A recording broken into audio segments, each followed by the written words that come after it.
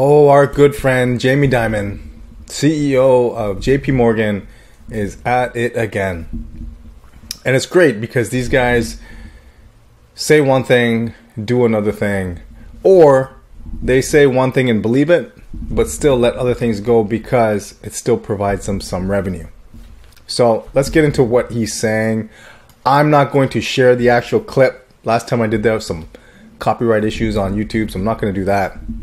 But this is pretty much what he's saying, is that crypto is a complete sideshow.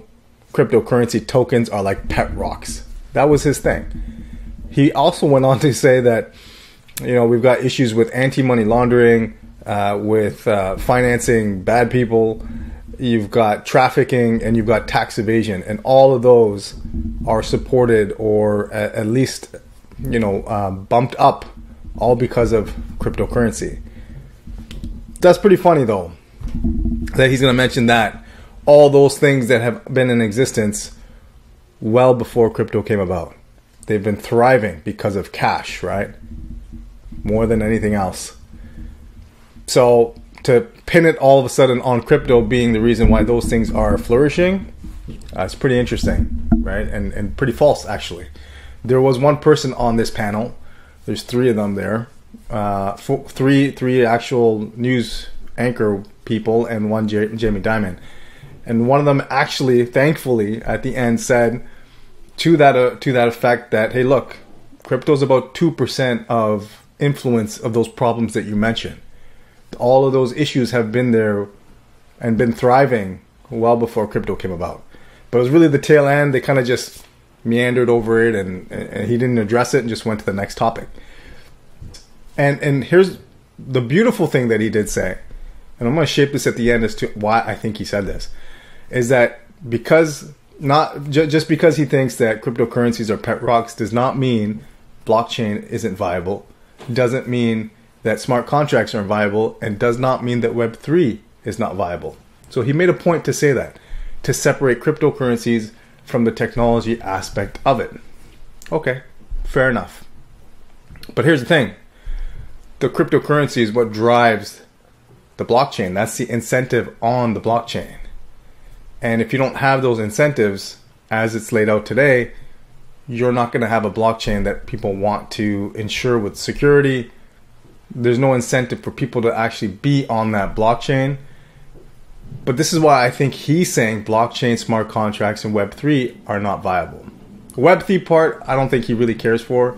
That kind of means that you own your own information and you get to parse your information as you will.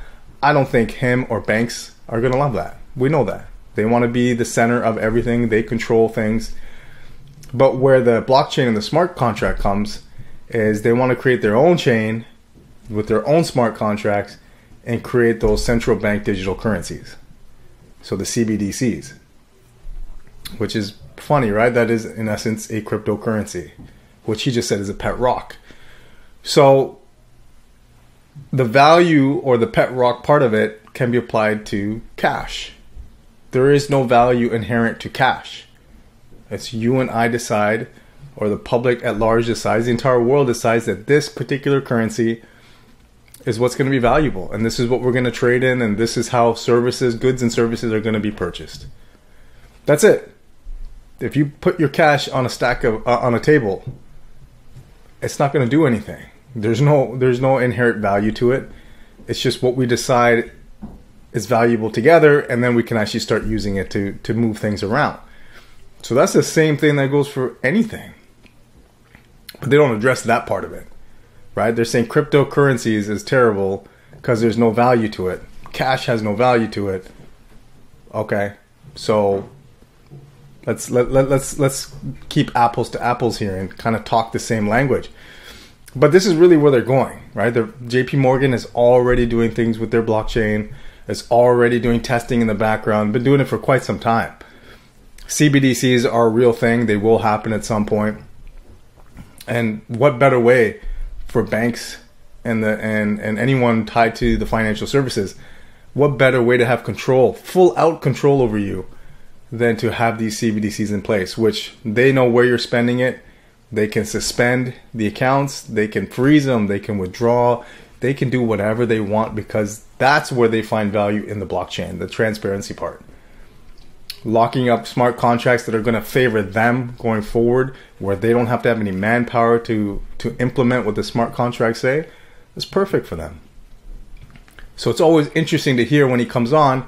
I mean, JP Morgan is diving into Polygon, which is a layer 2. That's even further than just a Bitcoin or an ETH. And they're doing things with them. Why would you do this? So if you felt this strongly, why would you offer Bitcoin, ETH, trading, any of these assets for your clients? Okay, your clients want it. But what do you get out of it? Fees. That's what they want. So they got to find a way to benefit from all this stuff. In the meantime, they're going to continue to poo-poo anything that has to do with cryptocurrency. That's it.